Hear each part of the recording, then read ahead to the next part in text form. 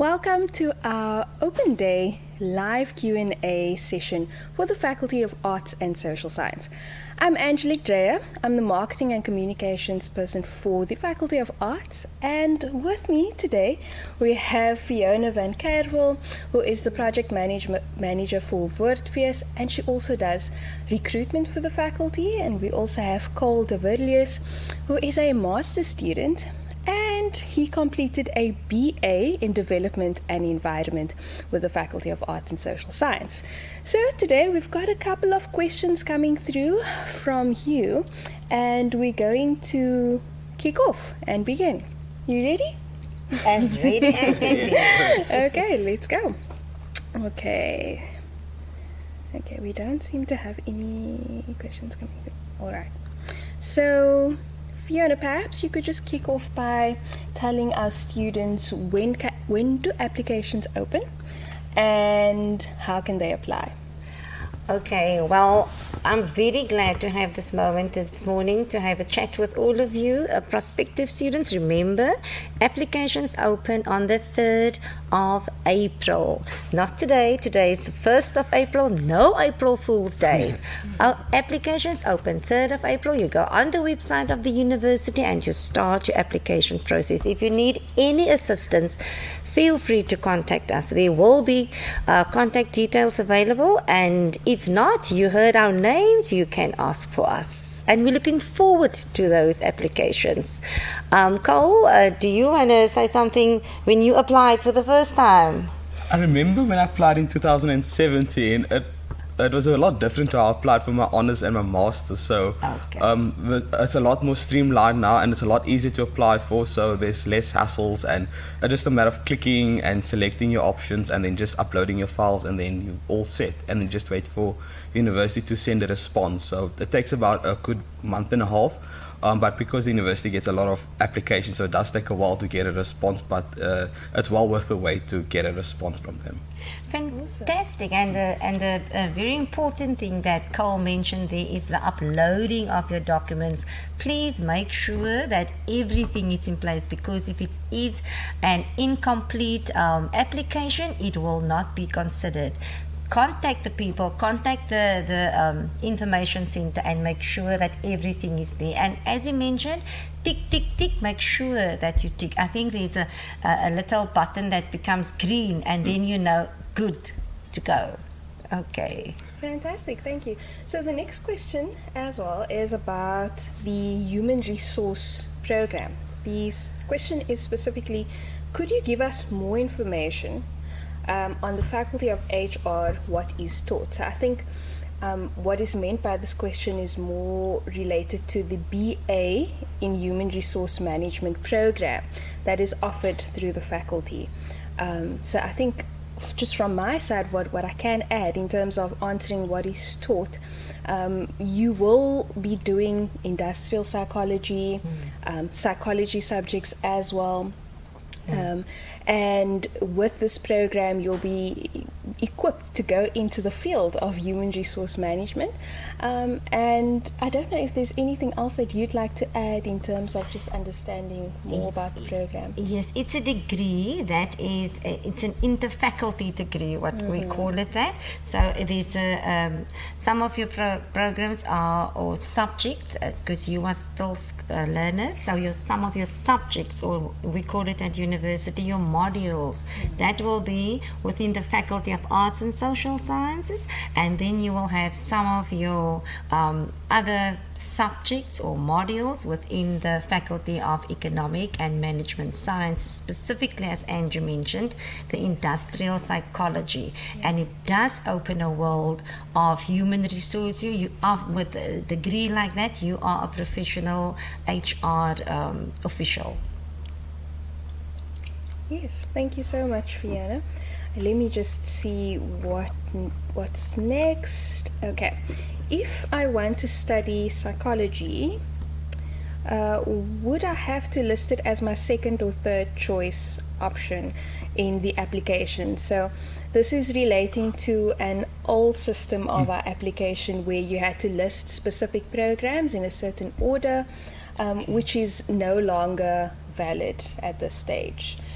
So currently students can apply for programs in any order, for any program in any order. Yeah, that's right. Yes, that's exactly as Andrew mentioned earlier on. You had to say first choice, second choice, third choice. Now you only make a choice, and I think the university, the different faculties will consider all the applications not necessarily as a first choice or a second choice in that regard. And remember, when you want to study psychology, you have to make sure in which degree program you will be able to do that subject or that module. Just make sure the faculty psychology you can study in different degree programs, but if you'd like to become a psychologist, the best option would to consider like a BA in humanities. And a BA in humanities, as Prof. Ruud also always mentioned, it's like this big basket, and then you put in whatever you'd like to put in that will fit to create something that you want to do with that degree. So if you want to do the BA in humanities with psychology as a major, then you start off with it in your first year. You continue in your second year as well as in your final year, and you keep your marks as high and good as possible, and then you can be at like Cole you can apply for an honors degree in psychology, and eventually for your master's degree, depending, do you want to do research or a clinical psychologist? Thanks, Fiona. So the next question is relating to the application as well. Do I have to apply with my grade 11 results or my grade 12 results? Okay, do you want to go with that one, Angie? Sure, I can give this one a go. All right, so when you apply, it is of vital importance that you please apply with your final grade 11 results. Your application will be considered based on your final grade 11 results. So these results is used to provide you with a conditional acceptance offer. And once you've received a conditional acceptance offer, you will then need to accept that offer on the application portal or online.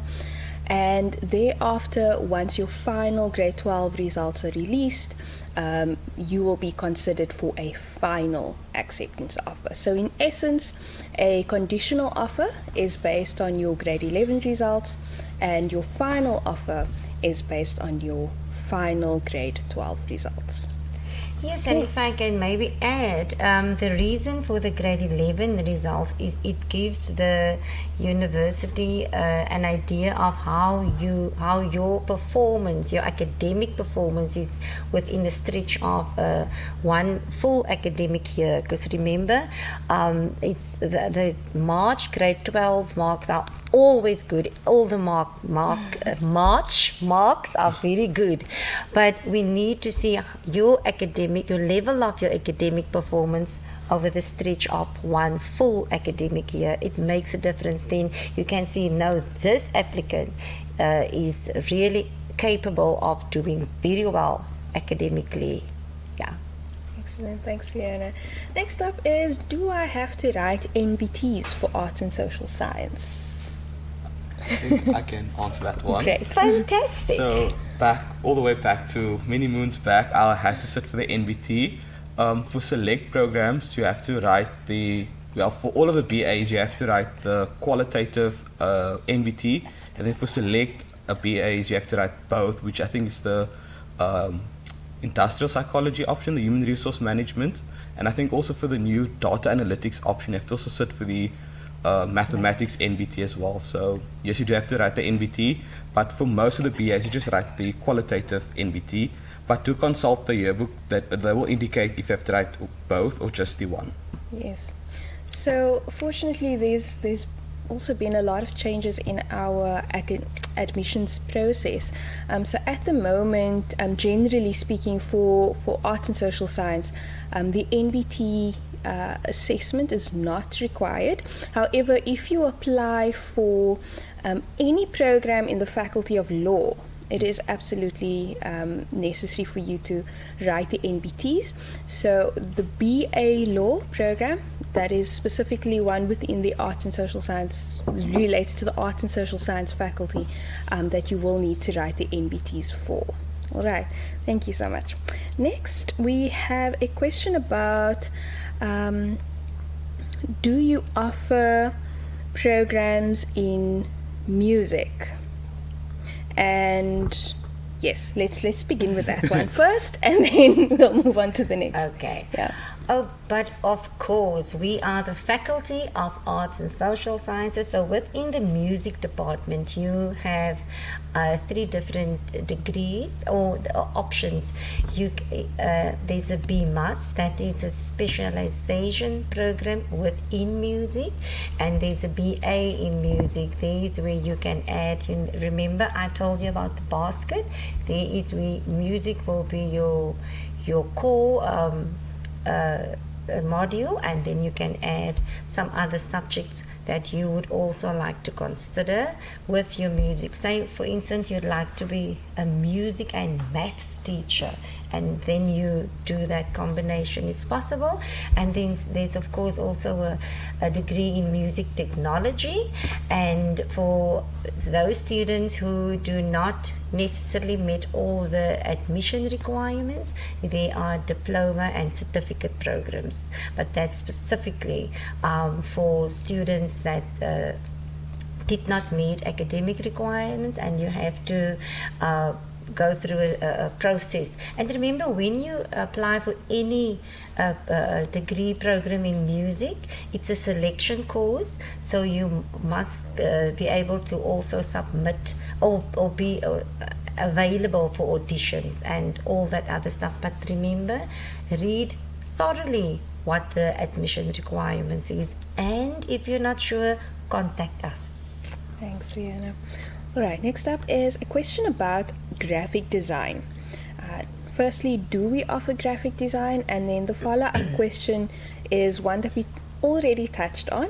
Do I need to write the NBTs for graphic design? So perhaps I can give this one a go. So we offer a BA Visual Arts degree. Now, this degree has 3 streams, namely the Visual Communication Design, the Fine Arts, and Jewelry Design. So if you have an interest in graphic design, it would be recommended for you to apply for the BA Visual Arts, and the stream that you would choose is the Visual Communication Design. And for this program, it is not required for you to write the NBTs.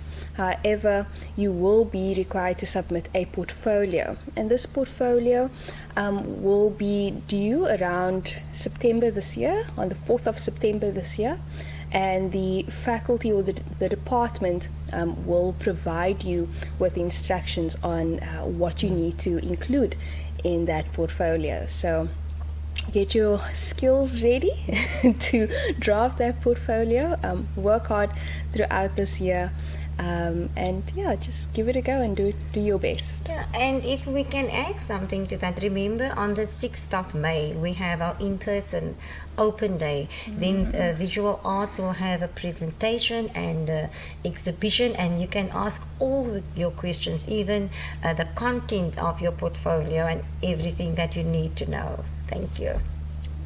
So we have another question that is related to the application process, and they're asking, please clarify which documents are needed for the application process. So for the application, as we mentioned earlier, you will need to submit your grade 11 results. So this means that you just need to make sure that you upload your final grade 11 results to the application, and that is all that you need to submit, and just make sure that the application is in fact complete, as Fiona mentioned earlier as well. Yes, and the signed document with the... Yes. So once you've received a conditional acceptance offer and you've accepted that offer, you will also then at that point be required to sign a document and upload that document in order to accept the offer. So essentially then there are 2 documents involved here, your grade 11 report and the signed contract, which will come after you've been conditionally accepted. All right, let's have a look at some of the next questions. Okay, so this question is about what is the application process for applying for music technology or computer science? So, well, essentially the application process for all programs is the same. There is only one type of application process, regardless of which programs you're applying for. We also only have one closing date and one open application. Our applications are opening on the same date and closing on the same date for all programs. I hope that answers. That is within the Faculty of Arts and Social Sciences, yes. Right? Okay. Yes. All right. Sorry, let me just see what is next. Okay, so we do have a few questions that is not specifically related to the Faculty of Arts, but here's one. Okay, do you have film and media as part of your drama and theatre studies course? Fiona, I'm not sure if you are able to dive into that one. The world of drama is not only in front of the cameras but also behind. So there are programs in all kind of media, film, radio, and also the performing arts on the stage. So there are modules for film and what was the other? Media, yeah. Film and media. Yes, and we definitely have film and radio as modules, but obviously not from your first year. There's a structured program, and you will be able to make choices as you progress in your academic year and your academic years. Yes. All right. The next question is relating to psychology. The student would like to know which programs can she apply for in order to study psychology. All right. Okay. I don't know, Cole, did you do psychology as an undergraduate? I didn't take psychology in undergrad. Okay. I did take geography, but I think Fiona can iterate again on psychology. Yes. The psychology, remember we said within the Faculty of Arts we have our open degrees. That would be the one in language and culture and humanities, and within your humanities you can choose your different subjects that you'd like to follow, of which psychology can be one. But if you are thinking of studying BA in social work, then psychology is compulsory.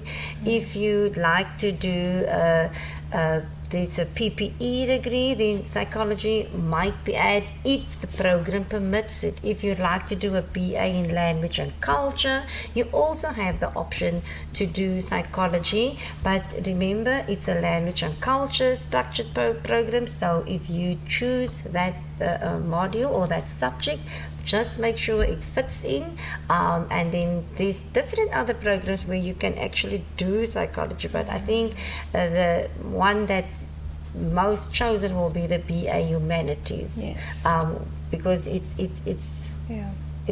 fits in within that degree. But in some other also, the BSc in sports science, there's also a stream with psychology. So there's different options. Even the BA in law, I think psychology is also an option.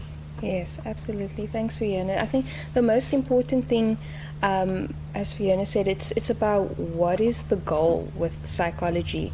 Are you aiming to become a psychologist?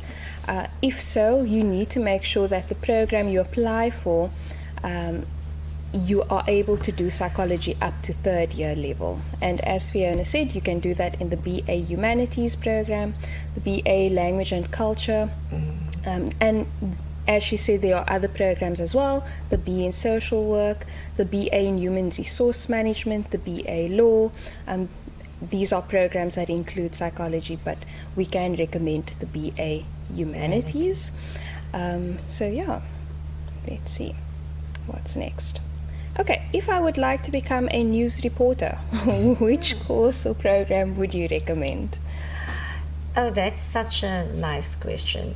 It all depends what you want to report, because journalism at Stellenbosch University is the postgraduate program. So, for instance, say you'd like to be an investigative journalist, then you will go for a degree, what we call the PPE, that's political science, philosophy and economics, and then you can be the next investigative journalist, and even host your own program on TV. I'm thinking now of Freek Robinson, who did that kind of work, and nowadays with KykNet, or on TV you can see which kind of journalism is that. If you'd like to be in the world of arts, you will specialize within that world of arts.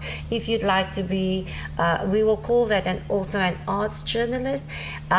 If you just like to be a news reporter for general stuff, language and culture is also always an option, because you are going to need very specific language, writing and reading skills when you like to become a journalist, and also of course oral skills, because you will have to interact with people and stuff. But that is what you are, which you will be educated in. That you will be trained to become the best journalist possible. But it all depends, what do you want to report about? Angelique, I think I can also jump in here quickly. Yes. With also climate change becoming a real matter, the BA Development Environment is also a very good option to start your training as a climate change reporter. And so you can do your BA in Development and Environment and then continue on to doing your postgraduate degree in journalism, and then from there you become a qualified journalist or news reporter in climate change and political affairs as well. And an informed one, that is very well, thank you. Yes, thank you, Cole. Okay, thank you. All right, the next question is about language. How does one go about doing a language course? The learner is thinking of studying Afrikaans and Dutch. Okay, fantastic. We've already told you about the BA in language and culture.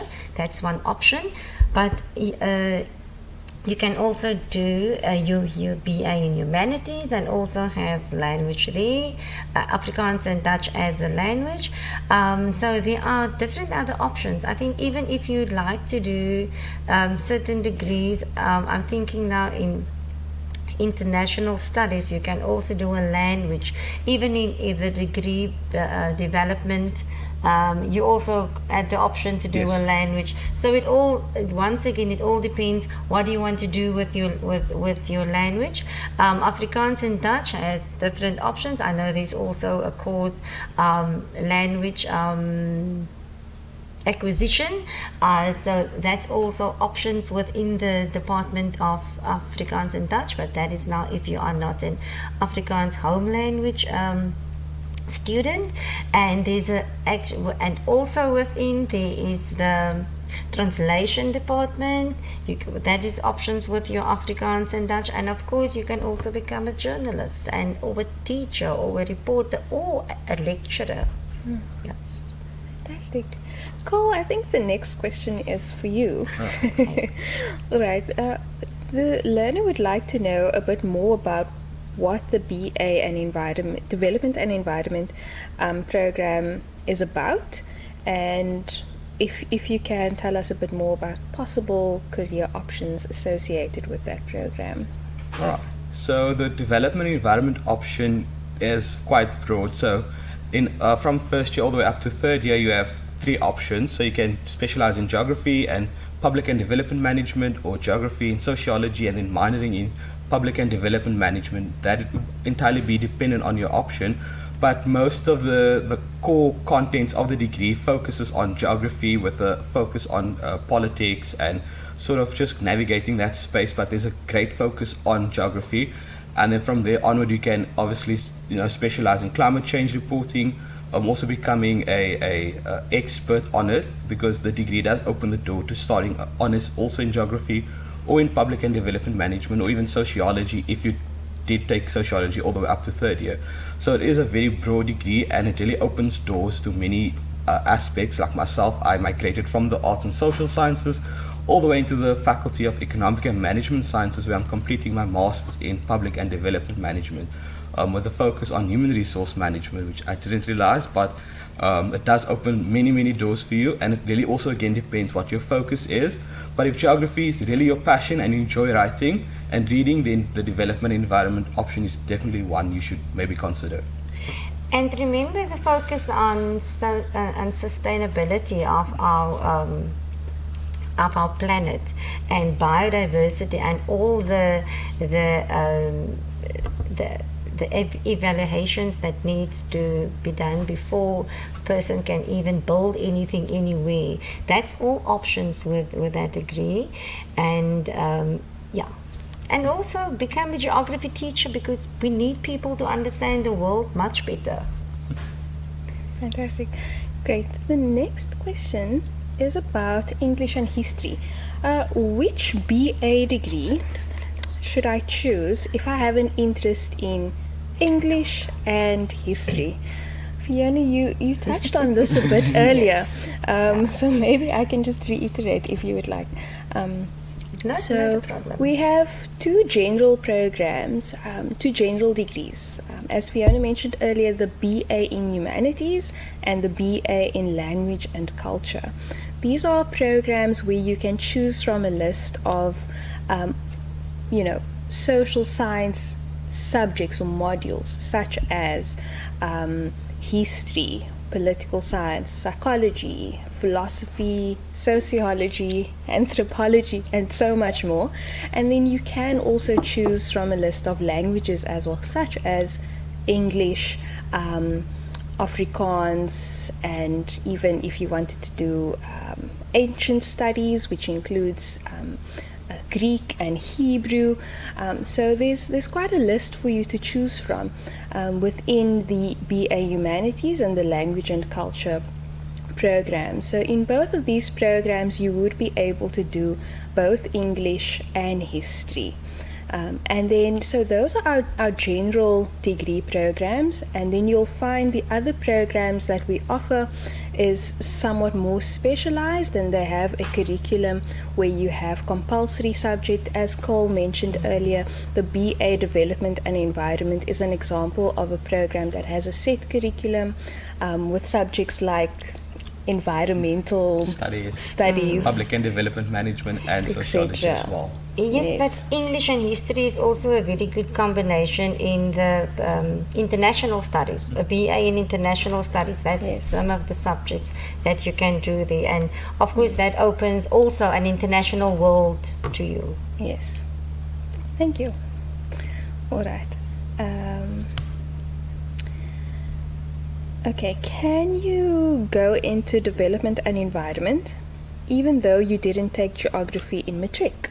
I think I can answer that. So the nicest thing about the development environment degree program is that there is no requirement to have geography in matric. The first year course is very introductory, so they teach you the fundamentals of geography in first year, so in both semesters, with the first semester in a bit of human geography, and in the second semester they teach you the fundamentals of physical geography. So if you haven't taken geography in grade 12, they do teach you again, but it is very helpful to have some understanding in geography, because then it just speeds up your understanding, and then you can breeze through the first year modules very quickly, and then it just, have a nice effect later on in the second and third year modules, because you already have the prerequisite, or rather say the prior knowledge of geography. Prerequisite is not the correct word, because it implies that you must have had a understanding, but it would be nice to have some prior knowledge of geography, because it just helps you navigate the first year modules quite nicely. But there is no expectation or no requirement for geography in first year. Yes, and I'd just like to add, and Cole actually said you can breeze through your subjects. You have to study hard, eh? Remember that? Absolutely. Yes. So I'd also just like to encourage you to browse through the online Open Day site, and within each department you'll be able to find loads more valuable information about each program that we're discussing, whether it's about geography or psychology or English. There's so much more for you to search through and find out on that particular website. Yes, and what I'd like to add regarding our languages, remember we have, like Andrew mentioned, English and Afrikaans and Dutch, but we also have African languages. With some specific focus on languages that we speak in South Africa, and then we also have foreign modern languages. There we will have French, German, and Mandarin. So there's a liquor basket for you to choose from, if you would like to, whatever your choices would be. Also, we have sign languages at the university. We have sign language as well. So if you want to learn sign language, there is also that option. Also through the acquisition method. So if you want to start learning sign language, there is that option for you as well through the BA Humanities option as well. Yes. So whether you have an interest in wanting to understand people a bit more, or understand how society works, or learn more about languages, the Arts and Social Science faculty is definitely the place for you. Or if you have more of a creative spirit, you can join our arts department, music, drama. All these options are available to you right here. So please have a look at the online Open Day site. Please also browse through our minimum admission requirements booklet. Many of you have questions about our requirements, but you will find all of them on the minimum admissions requirement booklet. So thank you so much to Cole and Fiona. Thank you so much for answering our questions, and thank you for joining us. We have come to the end of our session, but we look forward to seeing you join our Mati community. Thank you. And on the 6th of May. Yes. Please join us at our on-campus Open Day on the 6th of May. See you there. Thank you. Bye-bye.